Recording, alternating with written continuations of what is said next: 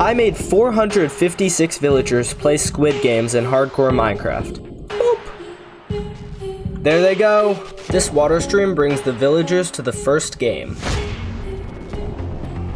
The first game is a dropper. When the villagers get to the platform, they are given 1 minute to explore and choose a spot to drop before water pushes them off the edge. 3, 2, 1. And now we can watch as all of the villagers come falling down.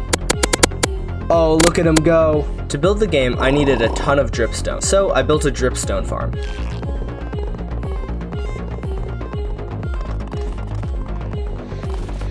Unfortunately, dripstone takes, on average, 100 minutes to grow one, so it was AFK time. I also needed a lot of concrete, so I built a concrete farm, and then I finally built the actual game. So many making it, but a few unlucky ones, or unskilled ones, are falling and dying. Tragic deaths. What we must do now is, since some of them get stuck in these little pockets, some of them are very stubborn, as you can see. Oh, rip that guy. So now we must turn that off, and these guys will drop. Goodbye! Ooh, only 2 of them died. After the first game, I showed the villagers their prize. The games I made aren't the same as the games in the show, because villagers are really stupid, and wouldn't be able to play those. But there are 456 villagers playing deadly children's games for a huge prize, so it's Squid Game. The water at the bottom flows towards a bubble column elevator that brings the villagers to the next game. For the next game, all the villagers are divided into 2 teams. The villagers will have 5 minutes to farm as many crops as possible. Ready, set, go! Timer has started. You guys got this. This team is off to an early start. They're already going. But this team is following close behind. All the crops are delivered to over here, so let's check who's winning so far.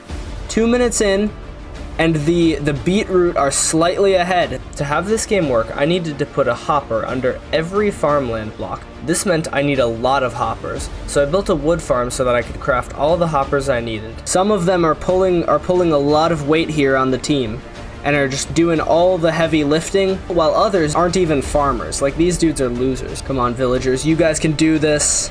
I'm just cheering for both teams, okay? 4, 3, 2, 1, and that is the game. All right, let's see which team won. The wheat side has 43 wheat, and the beetroot side coming in with 40. Oof. Beetroot just got narrowly beaten by the wheat side. Now, to release the pillagers. Goodbye. Get him! Can you go in there with a sword, please? It's too slow. Oh, I'm planning on it. Yours lost. I'm sorry, Cece. The people that watched this event live on my Twitch bet on which villagers would win, so that's why some of them are named. Now, if you don't already think I'm a sociopath for killing these villagers, wait till you hear how I got them. I played a game with some of the villagers. I'll give you an emerald if you beat me in a dance battle. If you lose, you're coming with me, though. Ready? Go. Bro's not even dancing. I win, you're coming with me. I took those villagers and put them in a villager breeder. They now officially have the job of baby maker. Each villager made over 75 babies. I built the farm as a hill so the winning team could be moved with water to the 3rd game. The 3rd game that the villagers will be playing is dodgeball. In this game, the villagers step on pressure plates that send a signal to a dispenser to shoot an arrow at the enemy team. Like in regular dodgeball, when you're out, your team can still win. So in this game, to get someone out, you have to knock them off the back of their platform. But when they get out, they don't die because their team could still win, and if their team wins, they get to live. Now every single one is on the field. We have already had some casualties. As you can see, these guys are already out. The majority are staying on one side. They're using some kind of huddle strategy, and a few of them are getting knocked off. His friend is helping him out. He's pushing him back. You may have noticed that arrows are being shot from the dispensers and wondered why the villagers aren't dying. This is because I learned that snowballs don't do knockback when shot out of a dispenser, so I needed to get arrows of instant healing so the villagers don't die but do get knocked back. I turned off the particles to reduce lag. This was by far the most expensive game because arrows of healing can be crafted, but not easily, so I had to use villagers and trade thousands of emeralds for arrows of instant healing. I also needed the redstone signals to not interact with each other, which meant instead of using redstone dust to carry the signal in a straight line, I needed to use observers. Fortunately for me, I'm a redstone genius and figured out that I could use scaffolding to send the signal upwards, which saved me a lot of observers. Oh, there has been a comeback. There's been a little bit of a shift in the tides. Look at that. These ones have now fallen. Oh, that one just fell. Oh, that dude's zooming. He's shooting so many arrows. Oh, rest in peace, that guy. And they start running around again. Oh, two blue just fell. 1, 2, 3, 4, 5, 6, 7, 8. 1, 2, 3, 4, 5. Blue team has lost. Goodbye, team. Second betting time. Halfway through all the games, my Twitch viewers were able to bet on the villagers once more. The fourth game is Infection. Infection is tag, but when someone gets tagged, they become another tagger. So when the zombie kills a villager, the villager becomes a zombie villager and also tries to kill the villagers. The villagers are given a minute to explore this indoor playground before a zombie in the middle is released. Rip that guy, he just fell into the same hole as him. I don't know why this zombie hasn't killed him yet though. I think it's about time that we start this next game in 3, 2, and 1. And our zombie is out. Oh, he's going upstairs. Oh, he almost got one. The zombie does quite a lot of damage. I believe he 2-shots each villager, so the villagers have to survive 3 minutes before iron golems are released to kill the zombies. Oh, he's chasing them. Oh, we got one. That's our first. Oh, they got 2. And now it spreads. Once you get a few, it really spreads fast. We got 4 now. All right. They have 2 minutes left. Those guys have... Oh, that guy picked up a freaking concrete block. Oh, this guy's running. Look at him juking them. Oh my gosh. Oh, they're all in this corner. Oh, look at him run. We have 1 minute left. Oh, look at them all get stuck right there. Oh, they just got converted. Oh, rip that dude. Look at him. He's about to die. Oh, he's still alive. Oh my gosh, what a tank. We have 30 seconds left. These guys are all crowded. Oh, that guy is getting destroyed. Oh, he made it out though. Oh, 5, 4, 3, 2, 1. Release the iron golems. They've made it, and the iron golems are coming in to deal with all the zombies. As you can see, the iron golems just very quickly destroy all the zombies. The next game, we're gonna open up these doors. This is the floor is lava. 37, 38, 39, 40.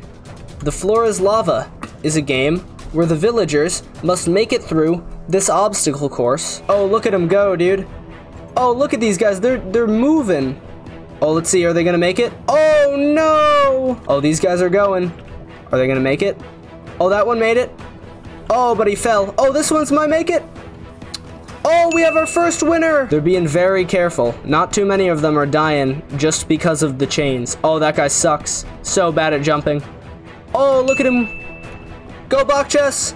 Oh, owie. I didn't expect them to push me off. Oh, go. Oh, look at him go. Oh, let's see. Will they do it? Oh.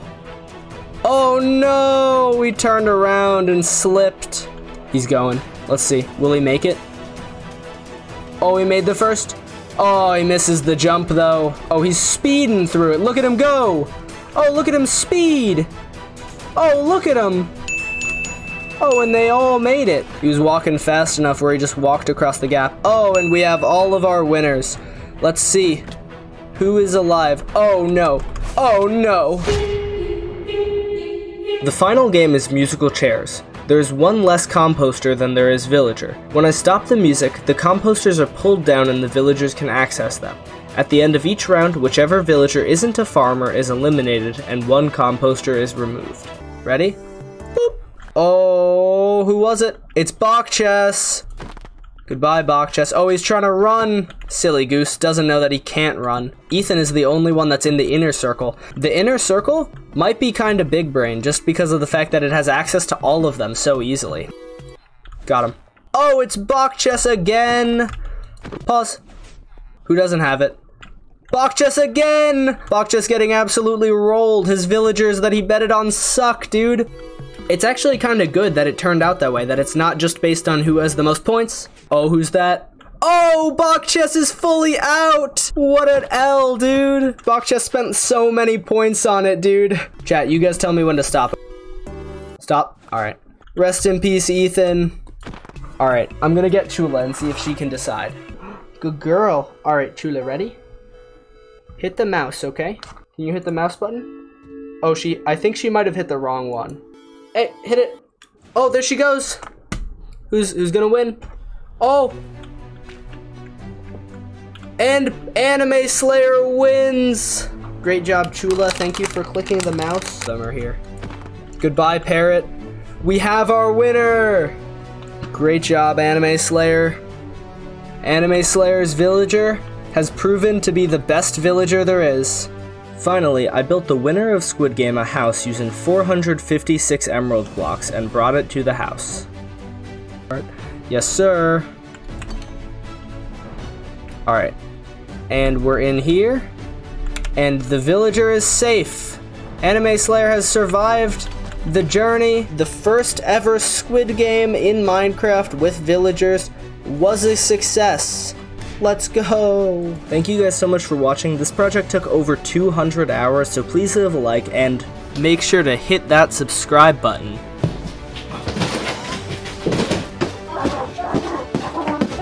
I streamed the building of this on my Twitch, twitch.tv/dashbum4. Go follow there if you want to see me do crazy builds like this live.